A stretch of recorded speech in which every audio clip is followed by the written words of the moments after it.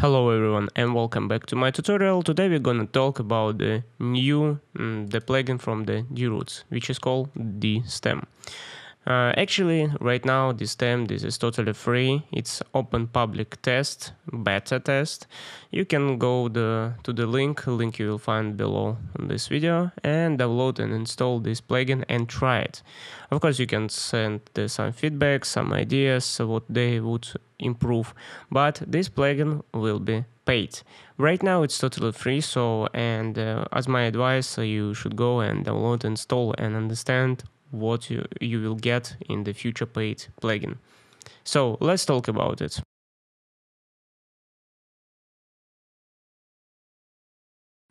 And let's start from the end.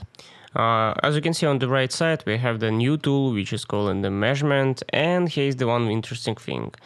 I'm using right now the Revit 2023, and we are able in this version of the Revit using, for example, the measurement on 3D view. As you can see, I can measure from the one point to the another point, and you can see the length of your line. I mean, between one point and the second point.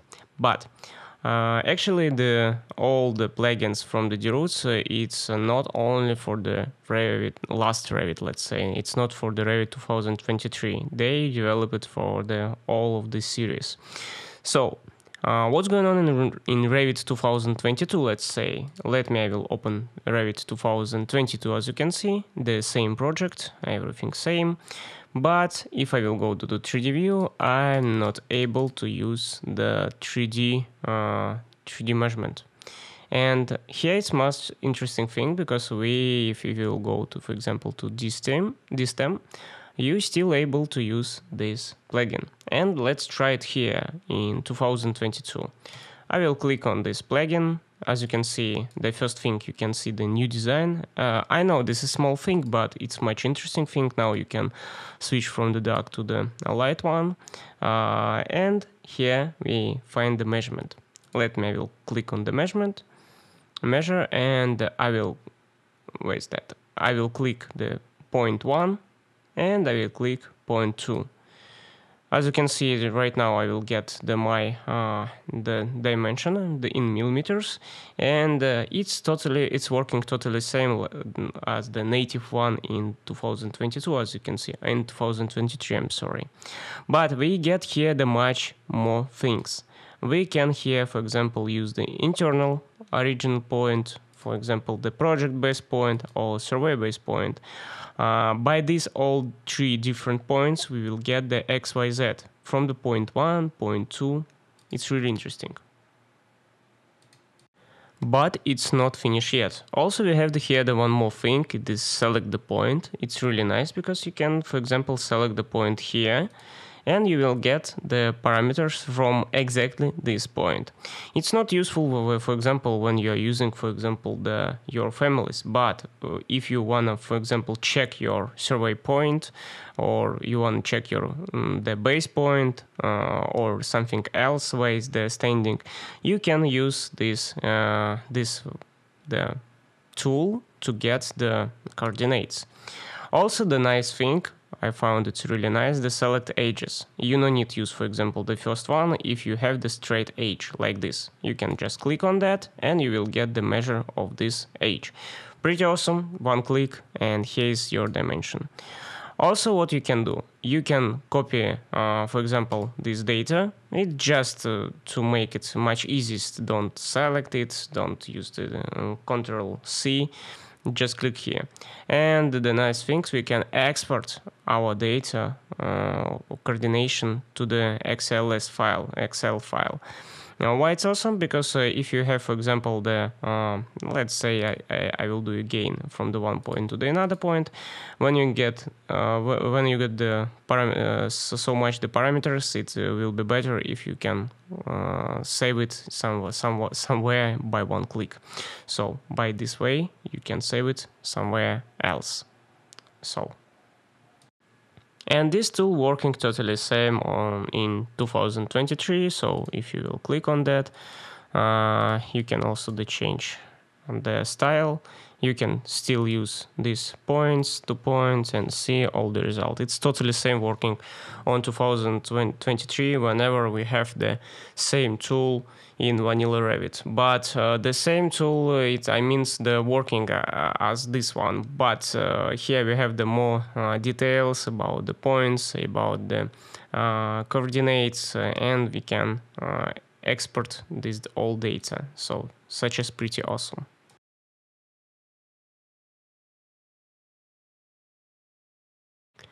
The second tool of the DiStem is calling the Delete Revision Cloud. I not will spend a lot of the time for that one.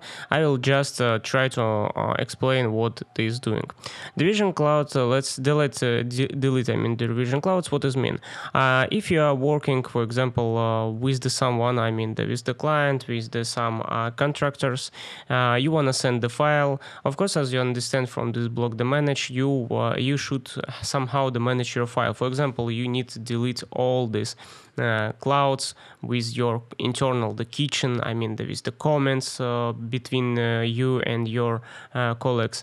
And you don't want to push it outside and showing to client how you're working inside. So you want to just delete by one click.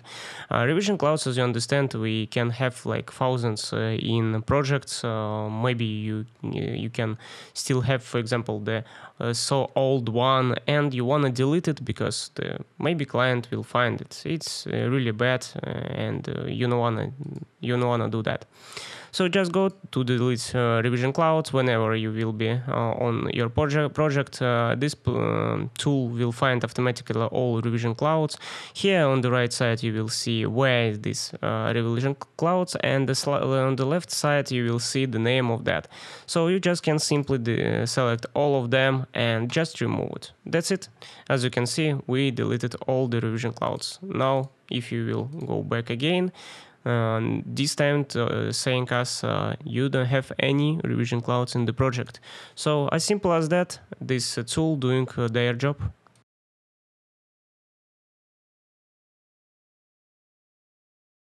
And right now I will show you the much biggest tool in this add-in, in DiStem. It's calling the clear model. So what is doing actually? Actually everything you can do manually, but when you have all the things in one window, this is much better. We will start from the views. For example, again, the situation, you wanna send your model to your client, to your contractors, whenever. You need delete, for example, the working view. So you can easily, for example, select, let's say, renderings, because you don't want to show the final renderings to your, for example, the client, because you're not finished yet. You can select just the renderings and just click on remove it. A few seconds, 5 views, gone. So as simple as that. You can delete whatever you want. You can go to the schedules. How do I? You can delete it because you don't wanna see, you don't wanna show that again. Just by click on the view checkbox, you can delete everything. Or you can go more deeply. For example, you can delete some of the 3D view. For example, the camel case 3D, because this is a standard view. You don't wanna save it. Delete. That's it.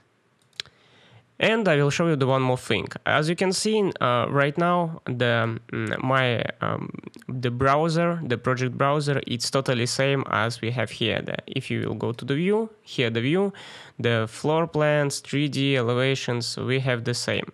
But in your company, maybe you have the different organizing browser. So how it's changed here too? Just right click here, browser organization. Let's say you're using, for example, type, or whenever you're using, for example, type and discipline. Here it's nothing changing. Let's change to the another one. Let's say like this, maybe it will be changed. Yes, it's changed. But here it didn't change. You should just close and again open it, and you will get the same organizing like in your project. This is just tricky thing. Maybe later on the guys from the D-Roots will do something with that, but if you are working with not so big projects, it's not noisy. Now we will switch to the sheets. Actually, here will be the same thing. If you are using the one project, the one organizing the project browser, you will have the same story here. So, and here you can also easily delete whatever you want. For example, I want to delete the plan. Just click on that. Plan is gone. The view templates the same working, so just click on some of them and delete. Filters, imports, images, links, even the links you can delete it here just by few clicks.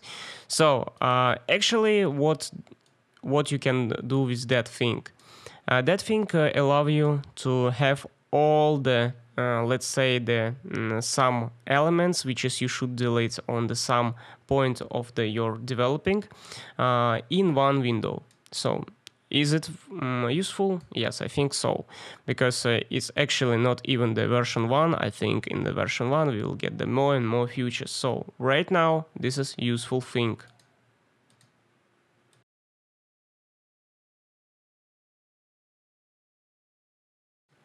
Here we are, it's already done.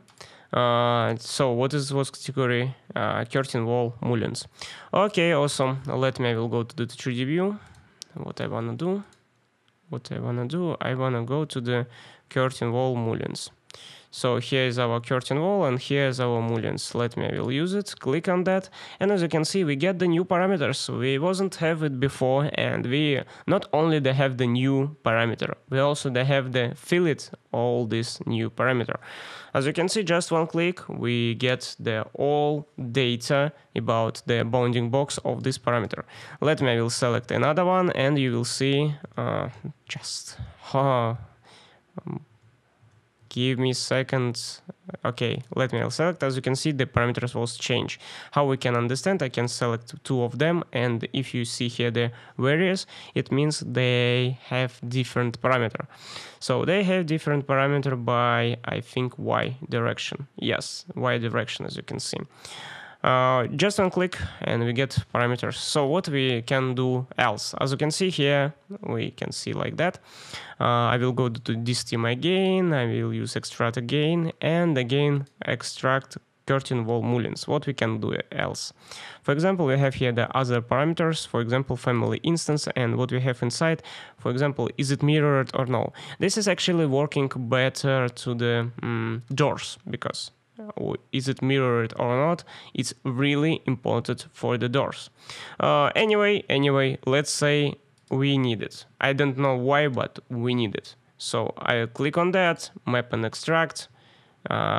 New parameter will be called is mirrored. Awesome. Let's extract it. It's already done.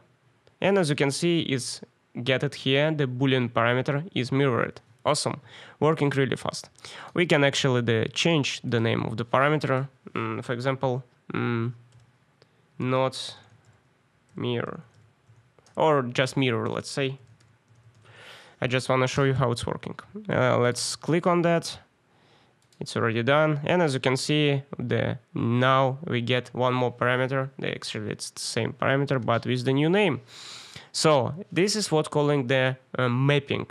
We actually already have this parameter, but we should, for example, rewrite this parameter to the new one. This is called the mapping. And here we of course can change the type of the parameter, because before we was have for example, the Boolean parameter. It means the yes or no, or checkbox, let's say. But now we will get the true or false. As you can see, we get here the is mirrored and other group, and here it will be text. But text parameter doesn't have anything, because actually it's not mirrored. That's why. So by this way you can easily, for example, map your parameters from the one element to the another element by this tool. I think some of the people will find it's really useful, because as I say, this is a bit specific program. It's tool not for everyone, but if you're working with the models, if you're working, for example, with the production, it will be useful, because you will get the coordinates, you will get the bounding box of for example, your model for your panel, let's say, and it's really useful. That's it, guys. So try this new plugin, comment it, stay tuned. Maybe they will update it soon and you will get the new features. So I think the DiStem should be in your library. And just even if you not will use it, it will be something like supporting to D-Roots, which is they have really great tools which is help us really a long time. Thank you guys for watching and see you next time.